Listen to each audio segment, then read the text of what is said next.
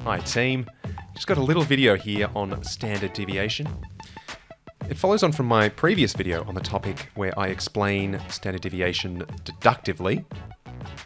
But I thought I'd come at it from another angle here and provide an Excel spreadsheet where I derive what I call an empirical proof of the standard deviation formula. So I'm just going to try to show you that it works in practice.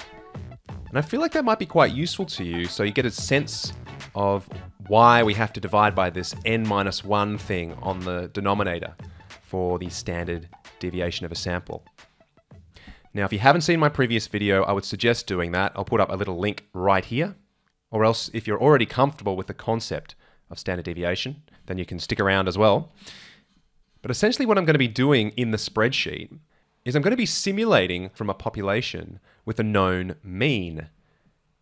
In other words, I'm going to know what mu is. So from the samples I simulate, I'm going to be able to calculate an estimate of the standard deviation. Now, this would be the formula for a standard deviation if we knew the population mean. X minus mu all squared, we sum that together and divide by n. But of course, we don't know the population mean in practice.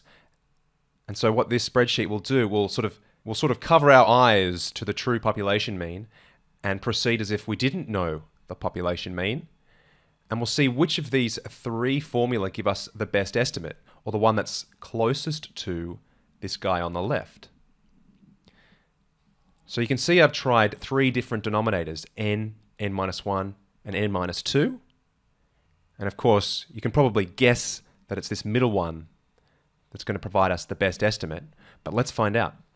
And if you'd like to download the spreadsheet, I'll put it in the description of the video, so you can take a little bit more time and have a look at the formulas I've used. But I think this will be quite good. So let's keep going. What I've said here is that imagine let's take a sample of 10 students in your class, and imagine we ask them to write down the final digit of their student number. In other words, I'm just trying to provide you with an example where we might have a random selection between 0 and 9. So that would be, in other words, a uniform distribution with a mean of 4.5. So the probability of getting a 0 as the final digit of your student number is the same as the probability of getting a 1, which is the same as 2, etc., etc. So the expected value, or the mean, is 4.5. So that's going to be our known population mean. Now here are 100 samples of 10 students. So here's the first sample of 10 students. Here's the second sample of 10 students, etc., etc. And we can go all the way across, and you'll see in the spreadsheet I've got 100 of those samples, which are indeed random samples thanks to Excel's randomization function. So let's do this first. We're going to try to estimate the standard deviation using this formula on the left. Because of course, we know the population mean. It's 4.5. So to find estimates of the standard deviation using a known population mean, the first thing I'm going to do is calculate the squared deviations from the population mean. So if I'll scroll back up, this is the numerator here, the squared deviations from the population mean. And if you look in the formula bar, you might have to go to full screen to see it. Sorry, it's a bit small. But I'm subtracting the population mean, 4.5, and squaring it, subtracting it from these individual observations. Okay, so after I do that, for each sample I'm going to find the sum of these squared deviations, and then of course divide by 10 like the formula tells me to do. So this would be my variance estimate for sample 1, variance estimate for sample 2, etc. Now they're going to differ because the actual samples differ, right? These are all random selections from 0 to 9. And if we have a look at the standard deviation, which is just the square root of these, you can see that I'll get these as our estimates for the standard deviation. So what I'm going to do now is take the average of all these 100 samples for the standard deviation estimate, all of those 100, and I get 2.8432. So this is my estimate for the standard deviation given these samples. Great. So now let's do step 2.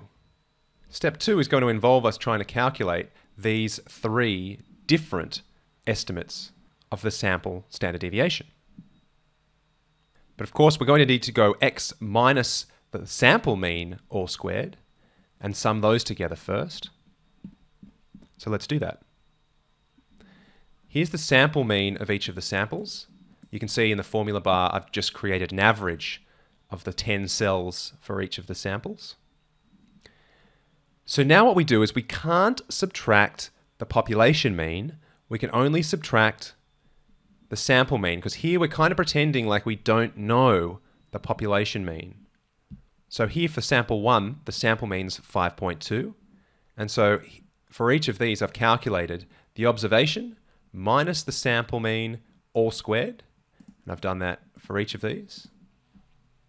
Now when I sum these together, I'm essentially creating for myself the numerator of the variance formula. And I can do that for each sample.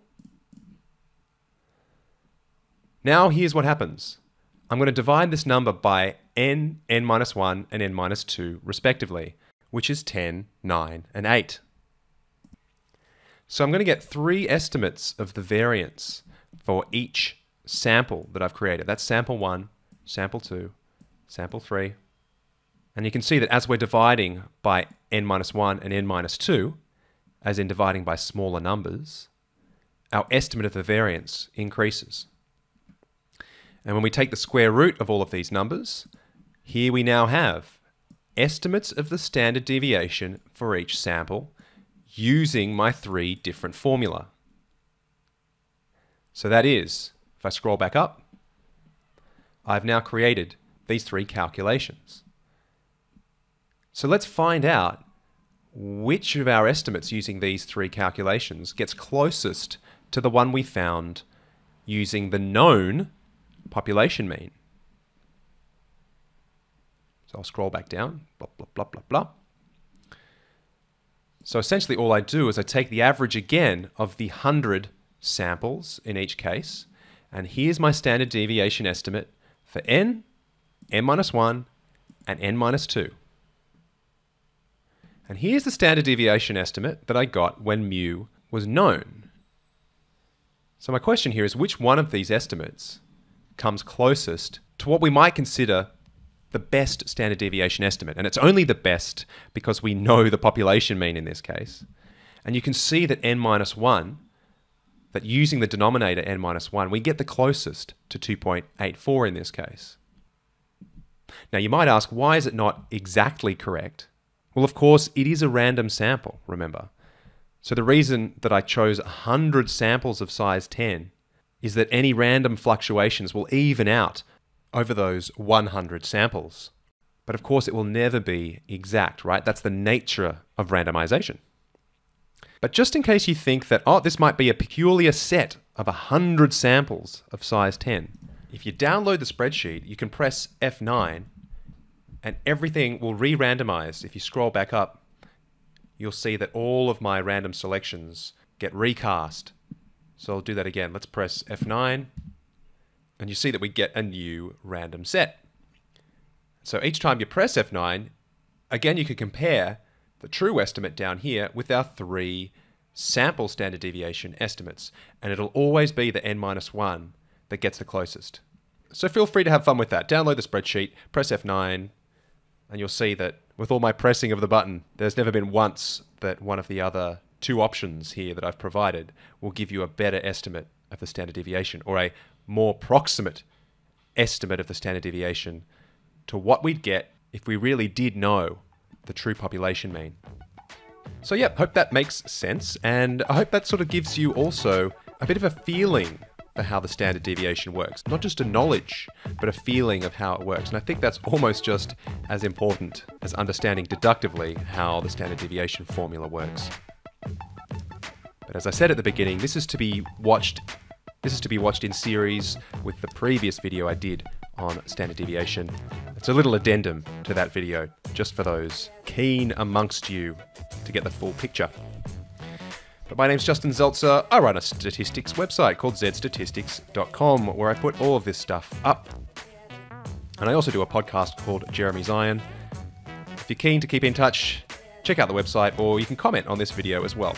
I do read all the comments and respond to the non-abusive ones, although I haven't got much abuse on this channel, truth be told. Statistics folk tend to be good-natured. But yeah, I'll see you around.